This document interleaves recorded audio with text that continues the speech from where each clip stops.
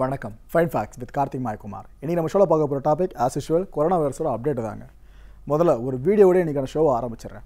ஆக்சுவலாக அந்த corona virus வந்ததுக்கப்புறமா ஏதோ மனுஷங்க மட்டும்தான் பெருசாக பாதிக்கப்படுற மாதிரியான பிம்பம் நம்ம இப்போ வரைக்கும் பார்த்துக்கிட்டு இருக்கோம்.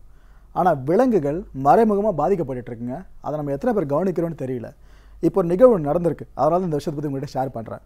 தாய்லாந்தில் பார்த்தீங்கன்னா நிறைய பேர் பல நாடுகளை சேர்ந்த வெளிநாட்டினர் வந்து குவியறடன்னு பார்த்தீங்கன்னா தாய்லாந்தை சொல்லலாம். டூரிஸ்ட் ஸ்பாட்டோட தாயகமாக திகழ்து தாய்லாந்துங்க. இப்போ அந்த இடத்துல டூரிஸ்ட் யாருமே பெரும்பாலும் இல்லாமல் வெறிச்சோடி கிடக்குதுங்க. எப்போவுமே டூரிஸ்ட் அந்த தாய்லாந்துக்கு போனாங்கன்னா அவங்க எந்தெந்த பகுதியெல்லாம் போகிறாங்களோ அங்கெல்லாம் அந்த குரங்குகளோட கூட்டம் இருக்குல்ல, அது அதிகமாக வரும். அவங்க போகிறவங்க உணவுப் பொருட்களை வந்து தூக்கி போடுவாங்க. அதை சாப்பிட்டு இந்த குரங்குகள்லாம் அப்படியே போயிட்டு இருந்துச்சு வாழ்க்கையை ஓட்டிக்கிட்டு. ஆனால் இப்போ கொரோனா அச்சுறுத்தலால் தாய்லாந்தில் டூரிஸ்டோட வருகையும் குறைஞ்சிடுச்சா, முற்றுமுழுதாக ஸ்தம்பிச்சிடுச்சா. இந்த குரங்குகளுக்கு சாப்பாடு கொடுக்குறது கூட அங்கே ஆள் கிடையாதுங்க. ஸோ இந்த நேரத்தில் என்னாவது ஒரு நல்ல மனுஷ ஒருத்தர் உள்ளே வந்திருக்காரு அந்த ஏரியாக்குள்ளே. ஒரே ஒரு வாழைப்பழத்தை எடுத்து ஒரு குரங்குக்கு போட்டிருக்காரு. அந்த குறிப்பிட்ட இடத்துல நூற்றுக்கணக்கான குரங்குகள் ஒரே நேரத்தில் சங்கமிச்சு சண்டை போட ஆரம்பிச்சிடுச்சு. ஸோ கொரோனா வைரஸ் மறைமுகமாக இந்த விலங்குகளோட வாழ்க்கை எந்த அளவு தாக்கும் அப்படின்ற விஷயத்த இந்த வீடியோவை பார்த்தா உங்களுக்கே புரியும்.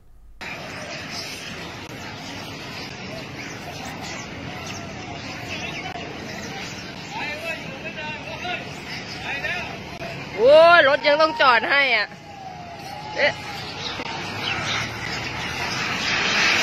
โอ้ยเฮ้ยเฮ้ยเฮ้ยเฮ้ยเฮ้ยเฮ้ยเฮ้ยเฮ้ย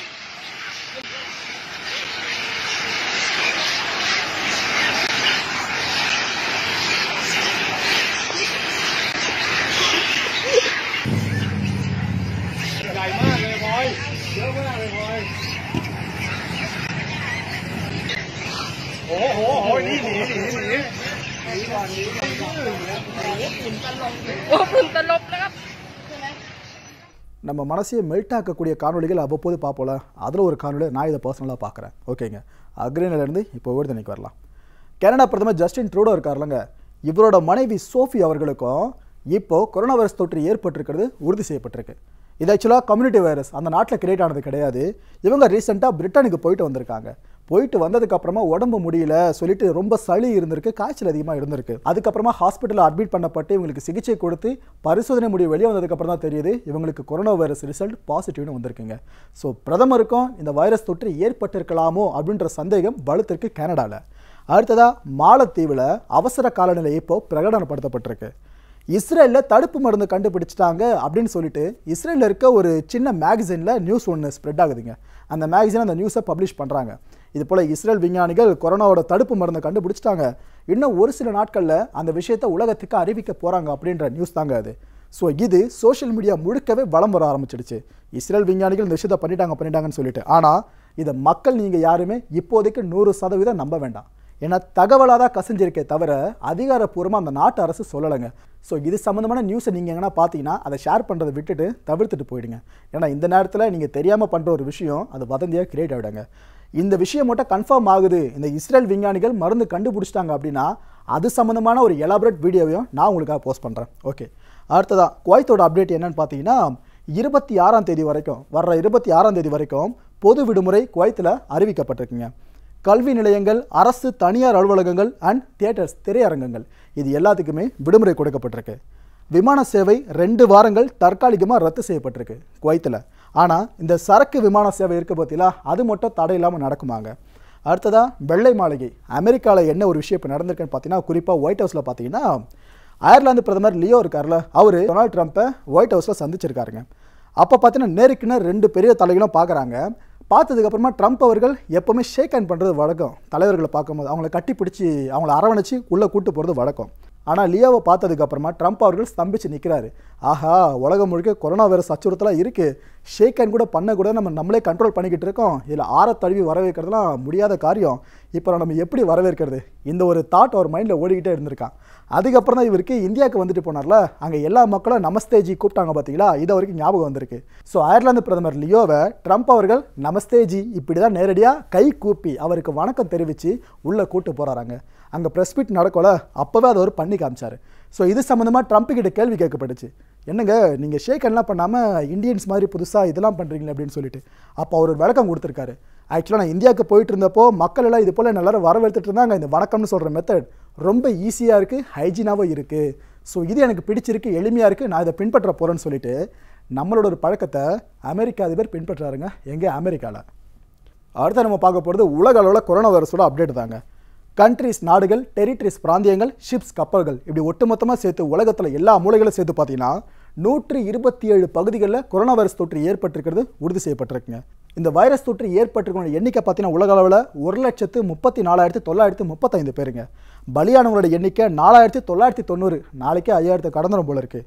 இதில் அதிகப்படியான உயிரிழப்புகள் எந்தெந்த நாடுகள்னு பார்த்தீங்கன்னா சீனாவில் 3,177 பேரும், இத்தாலியில் 1,016 பேரும், ஈரானில் 429 பேரும் இறந்துருக்காங்க. இது ஜஸ்ட் ஒரு டாப் 3 லிஸ்ட் மட்டும்தான். இதை தொடர்ந்து இன்னும் ஃப்ரான்ஸ், அமெரிக்கா, ஸ்பெயின் அதிகமாக பட்டியல் இருக்குங்க. ஸோ குணமடைஞ்சவங்களோட எண்ணிக்கை உலக அளவில் பார்த்தீங்கன்னா 70,405 பேருங்க. உலக அளவில் பார்த்துட்டோம். இப்போ அடுத்ததாக இந்தியாவோட ஸ்டாட்ஸ் என்னென்னு பார்க்கலாங்க. இன்னைக்கு காலையில் 10 மணிக்கு நம்ம மத்திய சுகாதாரத்துறை இருக்காங்களே, இந்த அமைச்சகம் ஒரு ரிப்போர்ட்டை அன்வீல் பண்ணுறாங்க. இந்த ரிப்போர்ட் என்ன அப்படின்னு பார்த்தீங்கன்னா இந்தியாவில் எந்தெந்த பகுதிகளில் கொரோனா வைரஸ் தொற்று ஏற்பட்டிருக்கு, யார் யாரெல்லாம் உயிரிழந்திருக்கா, இதை பற்றின ஒரு பதிவு தாங்க இது. இன்னைக்கு காலையில் 10 மணிக்கு போஸ்ட் பண்ணப்போ பார்த்தீங்கன்னா இந்தியாவை பொறுத்த வரைக்கும் 75 பேருக்கு கொரோனா வைரஸ் தொற்று ஏற்பட்டிருக்கிறதா அந்த ரிப்போர்ட்டில் தெரிவிக்கப்பட்டிருந்துச்சு. இது இன்க்ரீஸும் ஆகலாம், டிக்ரீஸும் ஆகலாம். இதையும் மைண்டில் வச்சுக்கோங்க. ஏன்னா வீடியோ அப்லோட் பண்ண டைமிங்லாம் இருக்குது, அதுக்கேற்ற மாதிரி மாறுபடுங்க. ஸோ இந்த பட்டியலில் பார்த்தீங்கன்னா ஒட்டு மொத்தமாக 13 பகுதிகள், 13 மாநிலங்கள் இடம் பிடிச்சிருக்கு. அதில் முதல்ல டெல்லியை பொறுத்த வரைக்கும் அங்கே ஒட்டுமொத்தமான கேசஸ், இந்த கொரோனா வைரஸ் தொற்று ஏற்பட்டவங்களோட எண்ணிக்கை 6 வந்திருக்கு. அடுத்து ஹரியானாவில் பார்த்தீங்கன்னா ஒருத்தருக்கு கூட அந்த மாநிலத்தை சேர்ந்தவங்களுக்கு கொரோனா வைரஸ் தொற்று இல்லை. ஆனால் வெளிநாட்டினர்கள் 14 பேருக்கு கொரோனா வைரஸ் தொற்று ஏற்பட்டிருக்கு. அவங்க ஹரியானாவில் இருக்கிறதுனால இந்த ஹரியானாவும் இந்த பட்டியலில் 2வது இடத்தை பிடிச்சிருக்கு. ஸோ சொந்த மாநிலத்தில் ஒருத்தருக்கும் கிடையாது, வெளிநாட்டினர் 14 பேருக்கு ஹரியானாவில் வைரஸ் தொற்று ஏற்பட்டிருக்கு. 3வதாக கேரளா 17 பேருக்கு வைரஸ் தொற்று ஏற்பட்டிருக்கு. அதில் 3 பேர் குணமடைஞ்சிருக்காங்களாம். ராஜஸ்தானில் ஒருத்தருக்கு வைரஸ் தொற்று ஏற்பட்டிருக்கு. அதே ராஜஸ்தானில் 2 பேர் வெளிநாட்டினர் இருக்காங்க கொரோனா வைரஸ் தொற்று ஏற்பட்டவங்க. அடுத்து தெலுங்கானாவில் பார்த்தீங்கன்னா ஒருத்தருக்கு வைரஸ் தொற்று ஏற்பட்டிருக்கிறது உறுதி செய்யப்பட்டிருக்கு. உத்தரப்பிரதேசமில் இந்த ரிப்போர்ட்டில் 10 பேருக்கு வைரஸ் தொற்று ஏற்பட்டிருக்கு. அதில் வெளிநாட்டினர் 1ன்னு சொல்லி 11 கொடுத்துருக்காங்க. ஆனால் இப்போ நான் வீடியோ பண்ணுறதுக்கு முன்னாடி அந்த அப்டேட் பார்த்தீங்கன்னா உத்தரப்பிரதேசத்தில் மட்டுமே 11 பேருக்கு இந்த கொரோனா வைரஸ் பாசிட்டிவ் இருக்கிறது உறுதி செய்யப்பட்டிருக்குங்க. அடுத்ததாக யூனியன் டெரிட்டரி ஆஃப் லடாக்கை பொறுத்த வரைக்கும் 3 பேருக்கு கொரோனா வைரஸ் தொற்று ஏற்பட்டிருக்கிறது உறுதி பண்ணப்பட்டிருக்கு. 8வது இடத்துல இருக்க தமிழகமில் பார்த்தீங்கன்னா ஒருத்தருக்கு அந்த ரிப்போர்ட்டில் மென்ஷன் பண்ணியிருக்காங்க. ஆக்சுவலாக இது இன்னும் அப்டேட் பண்ணலன்னு நினைக்கிறேன். ஏன்னா தமிழகத்தில் ஒருத்தருக்கு கொரோனா வைரஸ் தொற்று ஏற்பட்டிருந்தது, அவர் அதுக்கப்புறமா பூரணமாக குணமடைஞ்சிட்டார். ஸோ இந்த நம்பர் மேபி தப்பாக இருக்கலாம் அந்த ரிப்போர்ட்லங்க. அடுத்து union territory of Jammu and காஷ்மீரை பொறுத்த வரைக்கும் ஒருத்தருக்கு கொரோனா வைரஸ் தொற்று ஏற்பட்டிருக்கு. பஞ்சாபில் ஒருத்தருக்கும், கர்நாடகாவில் 5 பேருக்கு இங்கே பாசிட்டிவ்னு ரிசல்ட் வந்திருக்குங்க. மகாராஷ்டிராவில் 11 பேருக்கு கொரோனா வைரஸ் தொற்று ஏற்பட்டிருக்கு.